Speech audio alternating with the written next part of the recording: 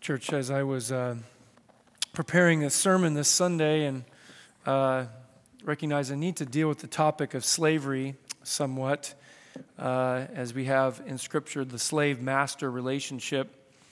And I was amazed at how God has used His church throughout history to free the oppressed. And reading again about Harriet Beecher Stowe, and you know the book Uncle Tom's Cabin. Many of you have probably read that. Most schools at least used to read that. I'm not sure about anymore. But as I was studying about her life a little bit, I found that she decided to write that book during a communion service. She was a mother of, I think, 7 kids, if I'm correct, 7 children. Had a lot on her plate, and wasn't this huge popular person until this book came out, and in her 40s wrote this book, Uncle Tom's Cabin. It was because of her awareness of how Christ had set her free from her sin, and then asking God, how can I minister to people today? And how can you use me today to set the oppressed free? She lived in Cincinnati. Kentucky was right there, a slave state. So she was a part of the Underground Railroad and helped people, blacks from the South, get free. Just a beautiful picture of someone who had really a revelation from the Lord on how she was to live while taking communion. So communion is a powerful thing for the church. It's to remind us of the great sacrifice of our Lord Jesus as He gave Himself for us on the cross. And so I want to encourage you to not just take it because that's what we do as a church, but ask God to speak to you afresh and anew this morning as we prepare to take communion. Usually I spend time in 1 Corinthians 11 as Paul says, what I received from the Lord I passed on to you as of first importance. So he's like, this is something that happened from the very beginning, from Christ's death with His disciples and then on throughout the church and still today until He returns. And I love this story, though, in Luke 22, where Jesus is with His disciples. He prepares for the Passover. He sends them off to get what they need for the Passover. And if you could put yourself in the shoes of the disciple at this point, that they had been taught the Scriptures since young, when they were children, and they were taught key texts, definitely the covenants, definitely the sacrificial system. From the very beginning with Adam and Eve, where God makes this covenant with Adam and Eve, and He covers them with animal skins, the first sacrifice. We think of Christ's righteousness covering us, the Lamb of God who came to take away the sins of the world. That's what John the Baptist said when he saw Jesus. So these disciples had kind of been hearing, and they're supposed to connect the dots. But of course, some of them didn't. Some of them did. I like to think that John probably did connect all the dots. That's why he was there at Jesus' crucifixion. And Jesus says to John, behold your mother, behold your son. And then you had doubting Thomas, who doubted all the way until he saw the resurrected Christ. And we look at the church today, it's very similar. Some of us wake up a little older in life. Some of us maybe younger. But the Lord is patient with all of us, and all of us has that special, unique, intimate, individual journey with God. So I want you to think about that journey this morning. These disciples are there, and Jesus says this in chapter 22. He said to them, I have earnestly desired to eat this Passover with you before I suffer. Beautiful words. Just beautiful words. I'm earnestly wanting to have this with you, to help you connect the dots, to know what I'm about to do for you. so that you can be set free from your sin and live the abundant life that Jesus talked about living. My burden is light. My yoke is easy. Oh, carry your cross, right? Like, I love that kind of tension. Like, Jesus wanted his disciples to live a sacrificial life for others and pour out their life for others and not live for themselves. But he also says, oh, but my burden is light. My yoke is easy. So here is like the culmination of that. I'm earnestly desiring, because I really want you to have the burden of sin and striving to cease, and that burden of sin taken off you. You can know that you are reconciled to God Almighty. That is what's happening here. If you've accepted Christ as your Savior, do you know him? If you've repented of your sin, you've turned to Christ, this is a chance for you to remember what he did. It's so easy for us to forget. It's so easy for us to get focused on works again, to get caught up in a yoke of slavery again, because that's how the world lives, really. It's like our status, the things that we do are our identity, how good we look. And as believers, we're supposed to be reminded that our identity is in the work of Christ on the cross. So that's what this is all about, to remember what he did. And so here he is with his disciples. He says, I've earnestly desired to eat this Passover with you before I suffer. For I tell you, I will not eat it until it is fulfilled in the kingdom of God. And he took a cup, and when he had given thanks, he said, take this and divide it among yourselves, for I tell you that from now on I will not drink of the fruit of the vine until the kingdom of God comes. So he's focused on the kingdom of God. This is good news. It's also solemn, sobering news that he is going to suffer for his disciples. So if you get that cup out in your pew, it should be under your pew. If you get that out, take off the top bread there. And we're going to remember our Savior this morning. Just have that ready. But what I want to do before you take it, as we always do, I want to give you some time just to meditate with you and the Lord. Let him search your heart. Where are you at? Is there anything you need to just cast onto him? Anything that's burdening you that you need to let him take that? He earnestly desires to have an intimate conversation with you this morning. So let him do that. Bow your head and let the Lord speak to you before we partake of communion.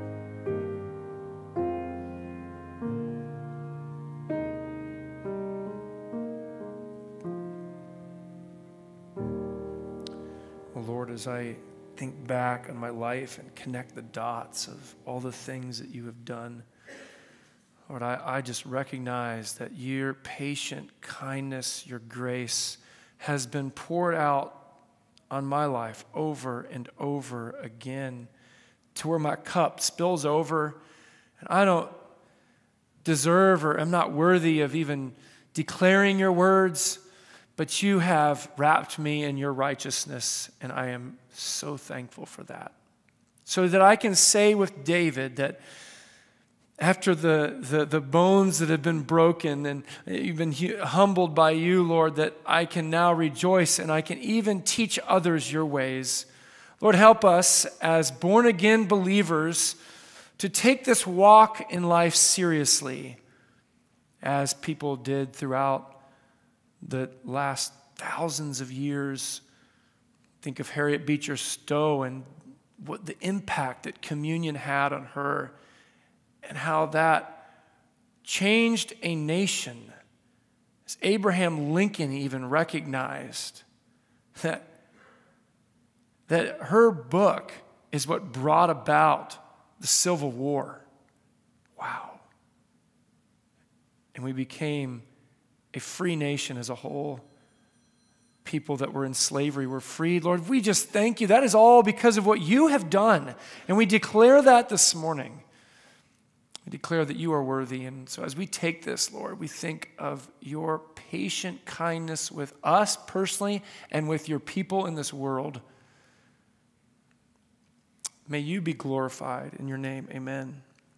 So you take that bread. It says, and he took bread, and when he had given thanks, he broke it and gave it to them, saying, this is my body, which is given for you. Do this in remembrance of me. Partake of that bread together.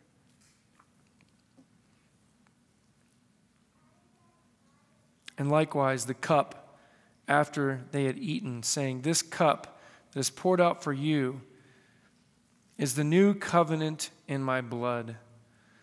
Let us drink together in remembrance of him.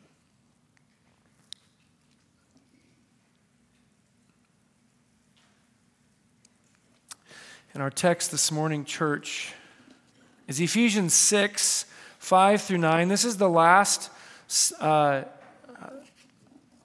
in our series on relationships. And then we'll be back into Romans chapter 11. And that will be in 2 weeks because we have a missionary coming next Sunday. It's been a while since we've had a missionary. I always love when our missionaries come and share what God's doing and how he's using our church all over the world, what God is doing in different parts of the world. So that'll be next Sunday, and then we'll be back into Romans. But this last one, I thought it'd be really good to address what the scriptures say about our working relationships, employee, employer, and what we see in Scripture on this. And so Ephesians 6, 5 through 9 is a great passage. There's so many that we could go to. Here in Ephesians, you have, of course, theology at the beginning of Ephesians, and then practical teaching for the church. And he gets into the family and the different roles of those in the family, children, parents, wives, husbands, and then into the practical everyday life of work. Now, if you've read through this book, The God Who Is There, or have been a part of our Sunday school at all, the first chapter talks about how we are created in the image of God and that we create and we work as God worked, and then we rest and we have that last day of the week for the Lord. But we work and we create, and we're created in his image. And work is a good thing, and work existed before the fall. And then the fall came, and work became hard, and work became just a problem, and we had sin that makes us lazy, and we want to get the most out of it for ourselves. And so here we have Ephesians after the new covenant, all this brokenness throughout God's people and history of Israel, and then the Messiah coming and Jesus saving the world, and now the church is established, and Paul teaches the church some strong theology in Ephesians. We talked about that a little bit last Sunday.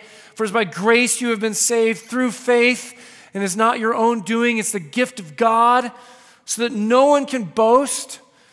So then, in chapter 5, he says, therefore, be imitators of God.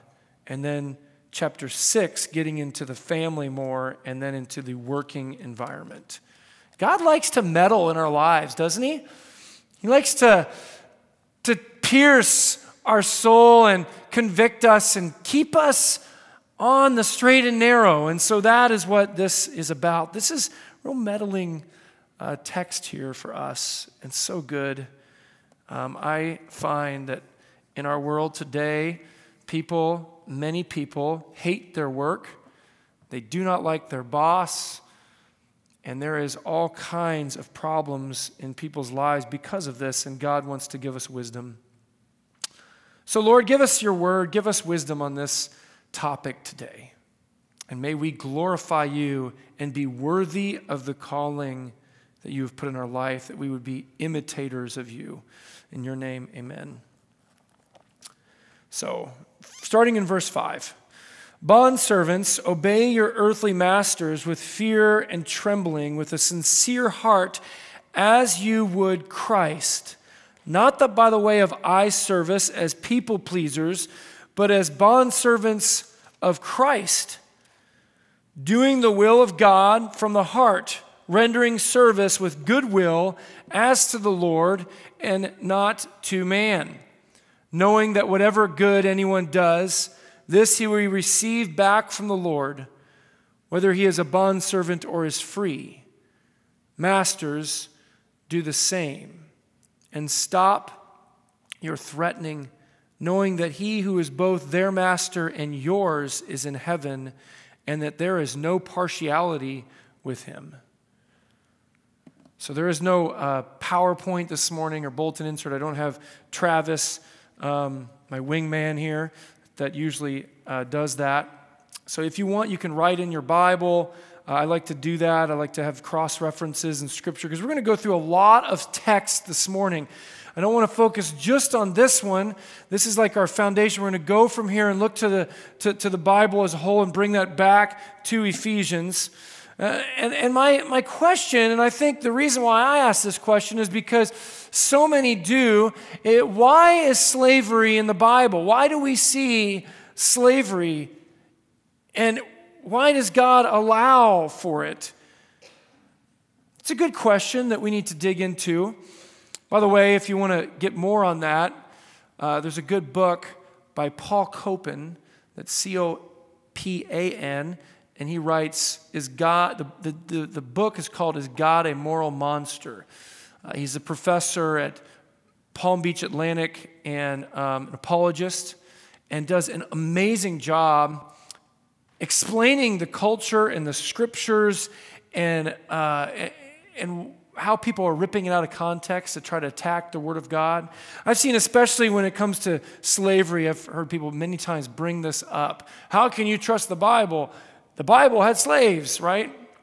And so let's look at what the scriptures say about slavery, because really, when you look at the scriptures and you look at the Bible and the issue of slavery, it was completely different than the cultures of its time.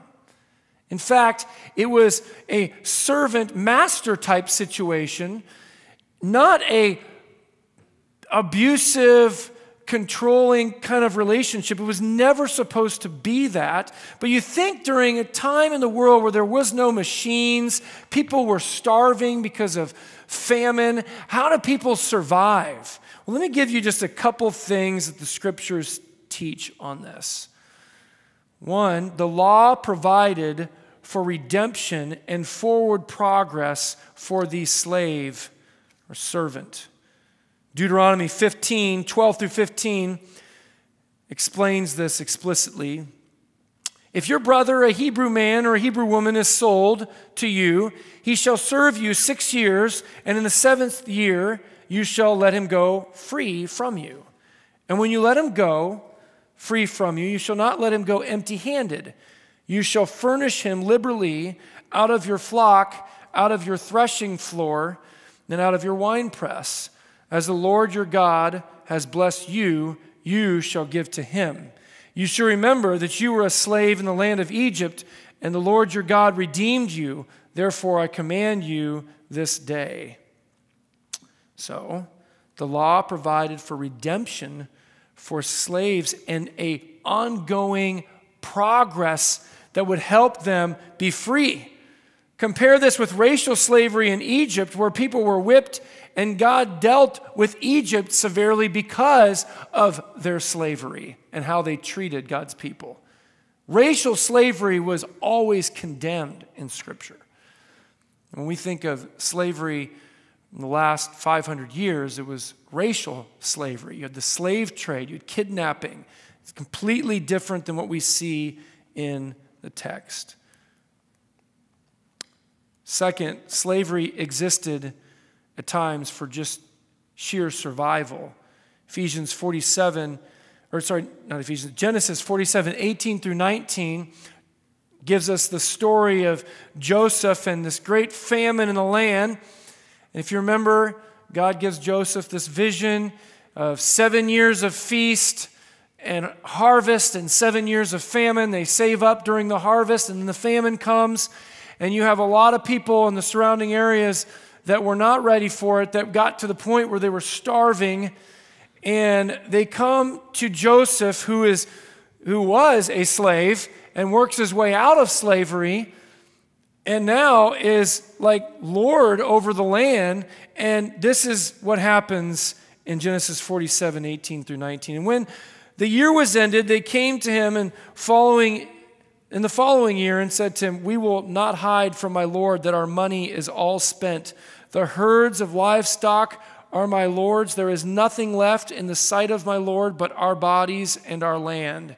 Why should we die before your eyes, both we and our land? Buy us and our land for food, and we with our land will be servants to Pharaoh, and give us seed that we may live and not die, and that the land may not be desolate." So they're in this place of just desperation. And they make this contract with Joseph that they will be committed to doing everything. Really, that's what it was. I will do everything that you say and be bound by contract. I am your slave. I will do everything you say if you will just provide for me and my family. It was a contract, and it was because of the need to survive. Remember, we have to remember the biblical narrative as well. The fall came, and so death comes to us all, and the world is broken, work is hard, life is tough, and we live in a very fallen, broken world. But God does not take away life, and He provides a way. This is 2 Samuel 14:14, by the way. He provides a way so that the banished one will not remain an outcast. He's a God of redemption. He's a God of reconciliation. He's a God that allows people to make choices and many times get themselves into a very, very tough place. We see it in our own culture today, where people are dependent upon the government, and they are in a very tough place. And we see minimum wage. Minimum wage, can you really survive off of minimum wage? It's meant to get you to the next place. Not supposed to necessarily stay at minimum wage. And there's always this controversy of which we raise minimum wage, and we raise minimum wage, and then prices go up, and does it really solve anything? It's still a mess today. In our system, it is not a perfect system because people are a part of that system, and people are broken. And this has always been a problem ever since the beginning. So look at the whole biblical narrative. Broken world because of sin and evil. We see it in the news every day. And God who redeems and brings order and teach law for His people to shine out His light and to treat each other with respect and to help and love each other. And so for the boss, the master, there are commands, clear commands, and for the employer, the servant, there are clear commands as well. Another thing that we need to point out is the law prohibited kidnapping and selling people. Exodus 21:16. Here's the law. Anyone who kidnaps someone is to be put to death. So the slave trade is condemned under God's law. So when people try to use that as the Bible, Christians, have been the ones that have caused slavery, it's just not true. It's a lie from the pit of hell. In fact, that's why Christianity has been a part of freeing oppression, freeing people who are oppressed, ending oppression. You look all throughout history, and that has been the case. In the New Testament, the law protected slaves. Here we have Ephesians 6:9. Masters, do the same to them. So, what does that mean? Render service to them in fear and trembling to your servant. Stop your threatening. Know that he who is both their master and yours is in heaven, and that there is no partiality with him. So you're at an equal place. Colossians 4:1 says this, Masters, treat your bondservants justly and fairly, knowing that you also have a master in heaven. So it protected the bondservant. Philemon 16, no longer as a bondservant, but more than a bondservant, as a beloved brother. Here, Paul is speaking to Philemon, who is a master, and he has this slave, Onesimus, and he's encouraging him to treat him as a fellow brother in Christ. And you see, as you read through that small little book, it's just one chapter, you read through it, you see Paul's love for Onesimus and his love for Philemon, and wanting this relationship to be one of mutual respect and encouragement and growth. And then we see that and we compare that to slavery in the Greek world, in the Roman Empire. It is a night and day difference, church. Night and day.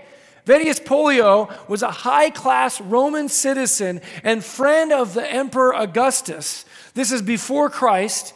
He is known for his extremely cruel treatment. You can even look this up on this guy, of his slaves. He had a pond full of lamprey eels. I had to look that up. What exactly is a lamprey eel? When I think eel, I think saltwater. Lamprey eels are freshwater. They have them in Lake Erie, actually, and they're like something out of like an Aliens movie. They've got like this mouth that sucks with all these teeth, and they just suck the blood out of you. And he had this pond of lamprey eels, and he was known for throwing slaves in that pond who displeased him. In fact, one time a slave dropped a goblet, and he was so mad, he was having thrown in with the eels. That was what was going on in the culture of the time. Augustus had a slave crucified for killing his pet quail. When a slave had become too old or injured to work anymore, it was normal and accepted to drop them off in the wilderness, to have them terminated, killed, as you would a worthless tool. So there was no equal. In fact, if you're like, I lived in Haiti when I was a kid, and one thing that my mom told me, I'll never forget this when I was a kid, she said, it's really kind of sad because the real rich people in Haiti, there's like 8 families that kind of own Haiti, own all the commerce and everything. They really don't have a problem with, there's a lot of poverty, because they can get workers easily, and they don't have to pay them hardly anything. It's just easy. Now, is there slavery in Haiti? No, but really there kind of is. It's like this oppression of people because you can. Juvenal in the Roman Empire tells of a slave master whose greatest delight was the sweet sound of his slaves being flogged. Wow. How can people do that? In this book that we've been reading, there's a quote that I like. It says this. It's by Daniel L. Migalore. Hopefully I said his last name right. We human beings are a mystery to ourselves. We are rational and irrational, civilized and savage, capable of deep friendship and murderous hostility, free and in bondage, the pinnacle of creation and its greatest danger. We are Rembrandt and Hitler, Mozart and Stalin, Ruth and Jezebel. What a work of art, says Shakespeare of humanity. We are very dangerous, says Arthur Miller in After the Fall. We meet not in some garden of waxed fruit and painted leaves that lies east of Eden, but after the fall, after many, many deaths. Beautiful quote. about people. So how can people do this? We are both created in the image of God. Also, after many deaths in the fall and sin in the heart. And that is why the raising of children is so important, parent, to raise them up, grandparent, to raise them up, to discipline them and to love them, to not provoke them, because that child has great capability of great good. And that child also can do some great evil. And so the raising of children is so important. And that is why it is so alarming, saddening, I would say even scary that in America we see just a eroding away of the family. That's why, wearing this shirt to me is a declaration to the world that what this is supposed to, what the rainbow is supposed to be about. The family is something that God created, and you don't mess up God's stuff. You don't change it or redefine it. You're going to mess it up royally. People and the human mind, the human heart are very complicated, and we need to follow the designer, the creator of all, of the family, of the child in the mother's womb. Oh, how we need the Lord. And oh, how we need to, church, shine out the light of Christ in the midst of our world today. And it is in the midst of this Roman Empire that is so broken that here you have these clear commands that are supposed to transform the slavery of their day into something completely different than what it was. It was a ground roots, organic attack at the enemy and the brokenness of humanity. That's what it was. It wasn't go to war with Rome. It was change Rome from the inside out with your heart and how you live for Christ. And you live that out in your world, and it transforms your world, just like Harriet Beecher Stowe did, and then it transformed America. Did she go to war herself? No, that came about because hearts were starting to be transformed and people started to realize this isn't right because they were reading things like that. And they're able to see through the brokenness, see things from someone else's perspective. Notice how in Ephesians, really what he's doing is he's trying to get the employee or servant, their mind off of themselves and onto God and onto doing the best that they can for their master. That was the goal. And the same thing for the master. It was interested, God is interested in transforming from the heart.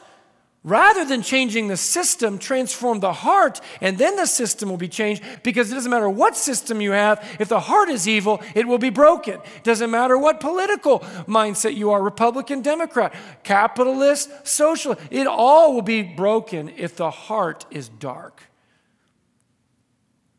And so we, church, need to be more concerned with that than we are with politics or the system. We need to be more concerned with how we raise our kids, how we live our life in the world today. That is number one. That is to be number one amongst the believer in our heart and in our mind.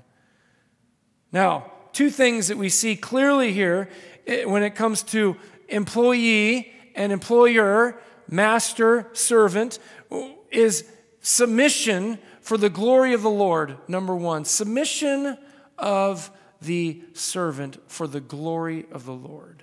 And church, people resist. We resist this. It isn't our human nature to resist submission, is it not? Yet, Scripture is full of this concept. Submission is throughout Scripture. Trust in the Lord. Submit to Him, first of all, not your own ways. Even when it doesn't make sense. Even when you don't like it. In fact, even more at that time. I try to tell my kids, I'm like, guys, when you do it because everything's just right and you had everything and you're going to get something from it and it makes perfect sense to do it for your own personal benefit, you don't get as much like respect from me that when you do it, when you really don't want to. When you really don't want to and you do it, now that shines out the light of Christ. That truly is a heart after God's own heart. So he's saying, listen, servants, don't do it for man, do it for God. Why this term fear and trembling? Are servants supposed to be just fearing man all the time? And we supposed to fear man? No, we're supposed to fear God, right? Clearly, in the scriptures, that is the case. In fact, if you go back to Philippians 2, verse 12 to 13, Paul uses this same phrase. He says, therefore, my beloved, as you have always obeyed, so now, not only as in my presence, but much more in my absence. You see, no, let me try to disguise who this is. There was someone who was having a party in their garage, and I came over, and I'm like just coming into the room, and right as I come into the garage, there's just F and constantly the F word like every other word. But when I walked in, it was like everybody was just like, I can't say that anymore. I hate that as a pastor. Why do I don't like it because it's like, it just makes me feel like they're just being fake around me, you know? That's what Paul is saying here. Listen, when the preacher comes, when the apostle comes in, I get it. You guys all want to make it look like everything's just right. Then no. It's not about me anyways. It's about God. And so don't do it for me, but even when I'm gone, much more in my absence, do it for the Lord. So that's what he says here in Philippians. Not in my presence, but much more in my absence. Work out your own salvation with fear and trembling. Not work for, work out, live it out. Meaning stay repentant, stay humble, stay focused on your calling, and remember who you are. That's why communion is so important. In fact, here in Philippians, Paul just got done sharing what Jesus did.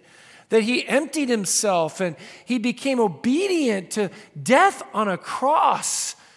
So you have the Son submitting to the Father's plan to redeem the world. And the Son submits even to death on a cross. So he's like, listen, you guys, you think about it this way. That church probably had bickering and ridiculous stuff over, I didn't get enough, or that person got more than I did, just like every church, that the families in that church had the same kind of stuff going on. And he's reminding them what Jesus did. And he's like, can you just love each other? You're not having to die on a cross. So it's a reminder, therefore, to live out your calling with fear and trembling, for it is God who works in you both to will and to work for his good pleasure. Did you know that a healthy fear of God frees you from fearing everything else? Did you know that? Like to have a healthy fear and respect of God, that you know that he is supreme, holy, like created the entire universe. When you focus on him and his sovereignty, you don't fear anything else. You don't fear cancer. You don't fear people. You don't have to live looking over your shoulder all the time because I really don't care too much about what these people think. I care about what God thinks, and that is what's most important to me. And so to fear him is to fear nothing else. And that is what Paul is doing here. Listen, with fear and trembling. So obviously he's talking about fearing God here because back in Philippians, he referred to fearing and trembling. And it wasn't about fearing Paul because Paul wasn't there. It was about fearing God. That's what it was all about. And he uses that same phrase here. And then he combines it with the fact that you are not doing this for man as eye pleasers, like trying to get everybody to look at you. I'm going to work when somebody's watching me. But when nobody's watching me, I'm going to do me. I'm going to be on my phone or whatever. When somebody's watching me, I'm going to make sure, they can think that I'm a pretty good person. That is not how a believer in Christ is to be living. We are to live knowing that our Heavenly Father is watching us all the time, and we want to please him. Not watching us with this angry, you better get it right every time, but watching us with this loving guide, Father in heaven, who is patient with us and wants to see us grow and wants to see us transform our world that is so broken. Our world that, again, we're back to, it seems often, the secular world is all about the system. The system's broken. We need to change. It's like, as believers, we should be focusing on heart transformation. Heart transformation. And that transformed heart will impact the system. So be obedient to Christ and then enjoy seeing what he does through that obedience. Because, man, sometimes it's just a mother of 7 kids that is just being obedient to start writing and look at the transformation. Maybe it doesn't affect millions, but maybe it affects the 15 or 20 people that you know well and are involved in your life, and they see your good works and they see how you live, and they say there's something different about that person because everybody's all about me and number one, and they care about others. So may we live that way. Employee, work hard as unto the Lord. Work hard as unto the Lord. Do your best. Want what's best for the company, the boss that you work for. And I do believe that God will bless it. And most of all, more importantly, God will be glorified. I think of a couple people that really stand out to me. Heidi's uncle, hard-working man, started working as a bread man, delivering bread, got married young, didn't go to college or anything, but just worked hard. You know, you think today, it's like, it seems to me like too often the American dream is you got to have a college degree and you got to become like some big doctor or something. And there's certain like careers that are respected and there are other careers that are not. Not so with the kingdom of God. Not so with the kingdom of God. God's after your heart and how you work, how you love people, how you work for his glory first and foremost. Heidi's uncle worked hard for this company and moved up and just kept moving up. And I remember having a conversation with him maybe 15 years ago where he said, you know, there's guys always complaining at work that they don't get paid enough. Just never get paid enough. They're never happy. They're never content. There's always a problem. The boss is always against them. The company is always against them. And he said, I often will ask them a question. I'll say, did you agree to work for a certain amount per hour when you came in? And they'll say, yeah. Are you getting paid what you agreed to? Yeah. No, you're good. You're good. I just love that perspective. And it was that kind of perspective that caused him to move up, and now that guy makes more than I'll probably ever make in life. And it was because of a hard work ethic with the right attitude that just did what was right. And not that he was doing it for that. I believe he was doing it because he's a believer in Christ. He was doing it because of God. Because at the end of the day, it's all about his glory. Now, I think of my buddy from out west, same type of thing. Worked hard, moved up, boss over others, cared for his company, and he really cared for his company. He had it had stocks in his company. He wanted his company to succeed. And so people would steal from his store, and he would stop them. He would stop them. Every time. I'll never forget one time he told me, he's like, there was this one store that he worked for because he switched stores, moving from assistant manager and on up. And there's this one store, they would just constantly have these guys stealing from their store all the time, run in, grab some alcohol, run out. He would just get so tired of it. So he said, it was kind of a rougher area, I think. His boss was like fine with this. He would like tackle these guys at times. One time, he threw an apple and nailed the guy in the back of the head. And the guy just fell over, and he got her, grabbed him, and held him until the police came. Now, I'm not saying that that's what you should do, okay? But I love that he, like this. Why did he do that? Because he really cared about his company. And I saw that in him as I got to know him more and more. And he would just tell me stories and things that would happen, and we would kind of laugh over it. But I'm like, you know what? He cared about his company. Well, he didn't just care about getting a paycheck for himself. If you just care about a paycheck for yourself, you don't care if the company gets robbed 1,000 times. Doesn't matter. Now, Another good friend of mine here in Decatur raves about his boss, and how his boss cares for his employees. And his boss really pays his employees well and cares about his employees. He said, when I become a boss, I want to be just like that. I want to do that to my employees. Which leads us to the last point here. Bosses, be a Christ-like boss. Notice how he says, do the same to them. Do the same. How do you do the same? Well, you render them a good service. What is the good service that you render them? You pay them well. You care about their needs. So you do the same to them out of fear and trembling to God, because God is your master and you will answer to him someday in how you treated your employees. Did you know that?